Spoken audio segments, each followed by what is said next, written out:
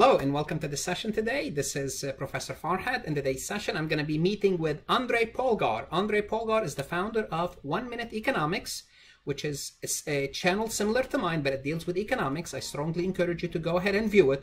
But the main topic today is his new book, The Age of Anomaly. Andrei is the author of this book, and in this session, he's going to tell us a little bit more about his channel. So if you're an econ student, you can check it out. And also, but what the most important thing is, he's going to tell us about his textbook, a little bit about his background. So Andrei, with no time wasting, please go ahead and get started.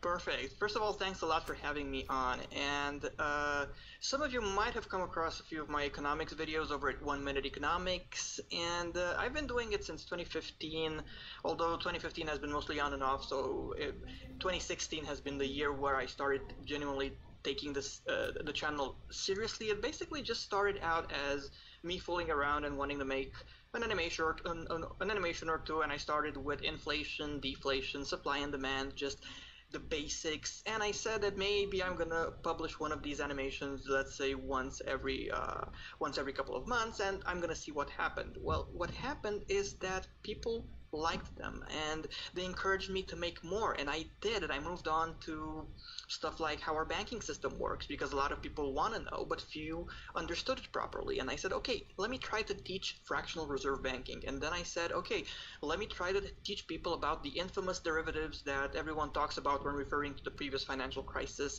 Let me try to explain those, and I've managed to do that as well. And basically I realized that I was reasonably good at making complicated stuff easy to understand. And yes, not only that, on the one hand, I have lots of students who get in touch with me and say, look, I appreciate what you're doing. I finally understood things that I thought I was never going to get. So on the one hand, there's the academic dimension, or if you will, the part of my audience that consists of students, people who, have a bachelor's in economics, people who have MBAs and whatever. But on the other hand, I also have regular people who aren't necessarily interested in economics or passionate about economics.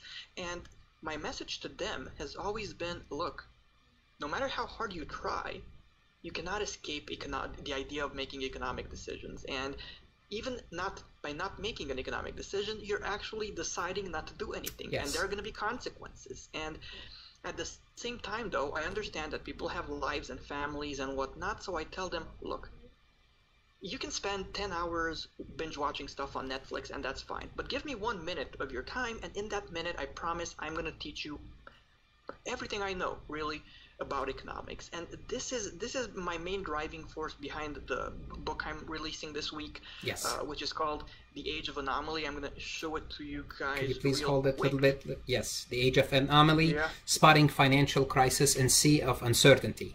Thank you. Yep, it's a huge book. It's a huge book. It's like 400 plus pages. But those of you who have read my first book, or those of you who follow me on YouTube, are going to know that I write in a very conversational way. Yes. So it's not going to Yes, seem indeed. as if there's this arrogant economics professor talking to you from his ivory tower. Instead, you're going to think of me as just having a good friend teach you stuff, a friend who happens to be good at economics and money related stuff. And I agree. I tell people about my book that, I'm not the type of person who panics. I'm not, your average doom and gloomer who thinks that the world's going to end any minute. No. And that's actually my main driving force, because I assert that when someone like myself becomes genuinely worried, it might be a good idea to at least pay attention to the things I'm saying. And through The Age of Anomaly, I take things in a logical manner, and I tell people, look, I'm worried about what's coming. I expand in the book, and we're going to chat about this a little Yes. later on, about what's coming. And in the end, I have two goals with The Age of Anomaly. One, by guiding you through history, by drawing conclusions, and finding common denominators, I try to help people increase the likelihood that they're going to spot the next financial crash early on. But two, I also tell them they need to have the humility it takes to understand that even someone like myself, who thinks about these things 24/7 pretty much, even someone like myself might be taken by surprise by whichever black swan event, for example, would cause Yes. a deflationary shock or something like that. And therefore, my second goal is telling people, look, You might not be able to predict, quote unquote, anything. So it makes sense to dedicate just as much time and energy toward becoming more financially resilient in general. And these are basically the two things I focus on, because make no mistake, we are now having a comfortable conversation. We are living in times of relative prosperity, and when for better or worse, systems are working. But I am worried about at least one major scenario in which, one major scenario that we can consider generation defining. I'm not worried, and I actually would like to expand on this. I'm not worried about, please go ahead. Yes, could you just, I like your dot-com comparison in the book, how you go from the dot-com to the subprime market crash. Could you walk us through this and tell us how it happens? I read the book, it's interesting, but if you just, in your own words, tell us what happened to interest rate and how the effect of the dot-com planted the seeds for the subprime, and what do you think is going to happen next? I'm very glad you raised this point, because actually, let us start with the dot-com bubble. Okay. And I can use it to explain to people that I'm not worried about a market crash. Like, unlike many of my peers, I'm a pretty hands-on guy. Like, I don't just, talk about assets, I trade them as well. So I even occasionally trade cryptocurrencies on leverage. So if there's anyone on this planet who isn't spooked by volatility, it's myself. But even someone, for someone like me, this is what I want to stress. I'm not worried about the market crashing. I'm not worried about, a 60% crash or whatever. No, I'm worried about a change of narrative. And let us please indeed take one step back and remember the dot-com bubble. Yes, please. The market crashed. People were panicking, but the narrative was this: don't worry, central banks and governments are here to save the day. Yes. And in fact, they have taken decisive action. They have lowered interest rates from 6.5% all the way to 1%, which may not seem like much today, but it was a huge deal back then. Yes. And the narrative prevailed ultimately, quote unquote. The day was saved. But this came as at a price, because that easy access to cheap money facilitated the inflation of an even bigger bubble. The real estate The one. real estate, And yes. as we all know, in 07 to 08, it collapsed as well. And this time, once again, the narrative was pretty much the same. Yeah, we have a market crash, everyone's panicking, but don't worry, central banks and governments have it all under control, except that the market demanded an even bigger dose of stimulus. Yes. Now, fortunately, from the 1% they were lowered to, rates had gone up in the meantime to 5.25%. So not all the way to 6.5%, but still something decent you could have worked with. But still, it was not enough to lower them to 1% again. They had in the US to be lowered all the way to zero. That's right. And in the European Union and Japan, they even went negative. Negative, But yes. even that was not enough. Money had to be pumped directly into the system to the tune of $85 billion per month in the US, 40 in mortgage-backed securities and 45 in treasuries. In the European Union, the ECB, at the height of its QE, pumped even more if we transform it in dollars. And in the end, just please think about this.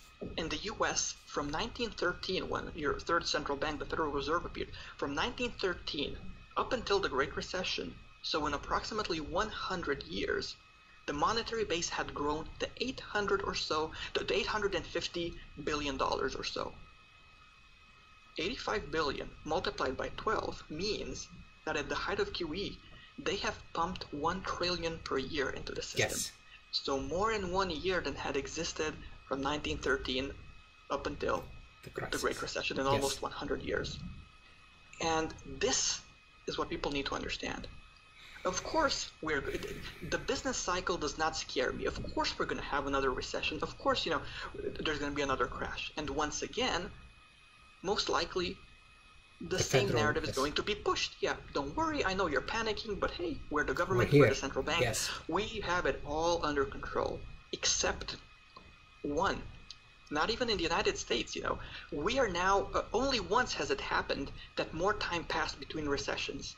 Yes, and if it's a another decade year goes now. by without a Yes. recession, it's going to be a record. So, cyclically speaking, if you want to phrase it that way, we're kind of due or overdue a recession. Yes. And when the problem is that in so many years, interest rates haven't gone up dramatically in the US.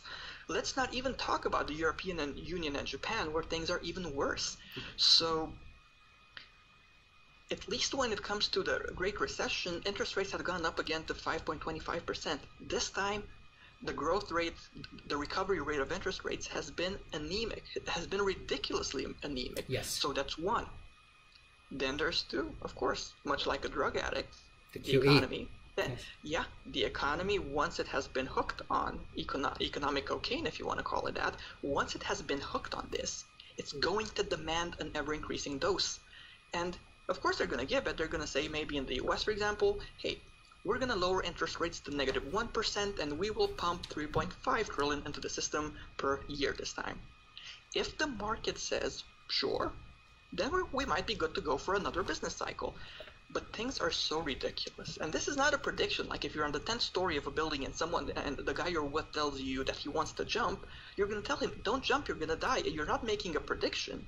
You're stating the obvious. Reality, yes. And the same principle is valid in our case. The fact remains that sooner rather than later, the market is going to say no. And this no, not the crisis before it, that no is what bothers me. That no is what keeps me up at night. Because the no in question basically means that the market will say, we no longer have confidence in the ability of governments and central banks to manage things. And unfortunately, people don't realize just how thin the thread is that holds our otherwise well-functioning systems together, and that thread is mostly confidence. Yes. When that is lost, all bets are off. The banking system. One event could trigger that. Who knows what event? Is it the trade war? Exactly. Is it? Who knows what the event would be? Perhaps, maybe it's a trade war, maybe it's a banking crisis over in Italy, maybe it's something else. One financial institution, just like what happened with the subprime market, Paribas, they went down and they brought everybody else with them. Exactly.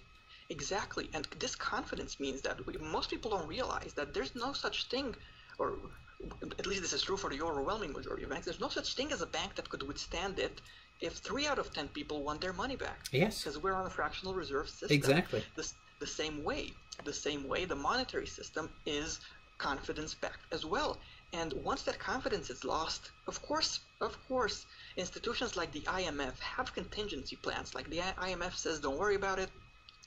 If people lose confidence in the dollar, in the euro, in the yen, we're just going to have a new reserve currency for the world. It's going to be our SDRs, and we're just going to use that. But it's so foolish to assume that in a climate where things are serious enough to generate a loss of confidence on such a large scale, we can predict what's going to happen. Would you say that basically the Federal Reserve, they used all their bullets? They're out of bullets at this point if something happened? Would you characterize it this way? I'm not sure if they're completely out of bullets, but they're pretty darn close to it, yes. Okay. And that's alarming. That's very alarming, yes. It is alarming, certainly alarming enough for me to say, look, I'm going to just put my professional life on hold for a while and be all over YouTube. I'm on your channel. I'm everywhere promoting the book. Also, worth noting, I don't particularly care about the money. Like, for example, if people buy this book, if they buy it until Sunday, it's going to cost 99 cents, and it's 99 cents for a 400+ page book. Yes. I'm not exactly going to laugh all the way to the bank after this promotion. Yes. And the same way, I have an email address set up which is called friends@ageofanomaly.com, where maybe some people are going to see this video when the price has gone up again. Maybe they live in a country that doesn't do business with Amazon and the places where the book is available. So yes. If anyone cannot afford the book, or if anyone is not able to buy it because they live in a country that's not supported by these stores, just shoot me an email, and you can put it maybe in the description. friends@ageofanomaly.com, yes, and I'll give you a book for free. Like I'm genuinely making this my top priority. When you sell, yes, I see a lot of passion. Yes, absolutely. Yeah, like if someone, even if you cannot afford $1 or whatever it is, if someone wants to read my book, I promise I'm going to get them the book. And this is kind of like the war that those of us like you and I who are in the education space are fighting. It's a war for people's minds. It's a war for people's attention. because you know how difficult it is to get someone to pay attention to education-related stuff. You know, Yes. If we look at the disproportionate media consumption habits of people on Netflix and everywhere, and how unwilling they are to allocate even a small portion of that time to educating themselves, to gaining knowledge, it's not even funny. And a lot of these people are barely getting by. They're living paycheck to paycheck now, when for better or worse, especially in the developed world, countries like the United States, Germany, and so on, for better or worse, at least systems are kind of, sort of functioning, you know? And let's not even start to think about what would happen if these people, who are barely getting by as it is, have to deal with something similar to what I envision in my book. And the stakes are very, very high. Very high, absolutely. Very high, in my opinion. Absolutely. Absolutely. So at this point, what keeps you up at night the most, would you say, if you want to characterize it that way? Concerns. My main concern is not so much, you know, my main concern has to do with the perspective of the average person, because as I mentioned in my book, throughout history, the average person tends to be on the losing end whenever something like this happens, because inevitably, when confidence in the system is lost, there will be a huge transfer of wealth. And that's precisely the average person that tends to be on the losing end of this transfer of wealth. And that is what keeps me up at night. And that is what made me, like, I think I've shot about 100 collaborations in anticipation of this book. I'm going to be all over YouTube. I worked, you know, pretty close to 24/7 to kind of spread the word about my work as much as possible. And maybe I did it for a selfish reason. At the end of the day, I did it because I don't want to feel guilty. I want to say that after the next financial crisis hits, as educators, sometimes we feel that way. Yes, absolutely. Yeah, you know, I don't want to have, you know, kind of like this feeling of guilt ultimately. Yes, yes. Would you like to add anything? Would you like to share anything with my subscribers, with my viewers, with the world? What I want to tell people is this, and it's the only thing I'm asking of them. Like, if you pick up the Age of Anomaly, great. If you subscribe to my YouTube channel, I would be happy to have you on. But even if you don't want to do that, at least don't close this browser window and move on with your life. I consider it a huge, huge win if you guys just take a few minutes to meaningfully think about the things we've discussed. Do your own research, draw your own conclusions, but at least think about these things, because there's no escaping them. And when the inevitable occurs, because again, you know, as you've seen, I'm not in the business of making predictions. As far as this campaign I'm on is concerned, as far as me spreading awareness about my work is concerned, I am here to state the obvious. And this is what people need to understand. Yes. We are on an unbelievably unsustainable path. Yes. And when it all comes crashing down, and again, history is our guide. Yes. It's going. And you did a good job historically outlining that process. You showed again and again at the beginning of the book, historically crashes do happen, and you had multiple facts of that. Exactly. And can I tell you exactly when and how things are going to unfold? No, I cannot. But what I can tell you, and this should be, I think, the conclusion of our show, what I can tell you is that I would much rather start preparing a year too early than a week too late. I see. Absolutely. Absolutely. Thank you, Andrei. This is Farhad Accounting Lectures. Once again, 1 Minute Economics. You can check it out as an accounting student. Thank you very much, and good luck. Thank you guys for watching us. Take care. Bye-bye.